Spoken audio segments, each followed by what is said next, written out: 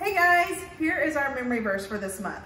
It says, Jesus answered, I tell you the truth, unless you are born again, you cannot be in God's kingdom. John 3:3. And here are the motions. We're going to say, Jesus answered, we're going to point up. So Jesus answered, I tell you the truth, you're going to point to your mouth. I tell you, for truth, we're going to do our T like we do for the Bible because it's true and right. So I tell you the truth, unless you are born again. Okay, so for born, we're going to do this. So you take the first hand out and you come from your stomach and just like this. Lay them on top of each other. So Jesus answered, I tell you the truth, unless you are born. Okay, you got that. Now for again, you're going to hold this hand like this and you're going to kind of bend your fingers and go again. Okay, so again.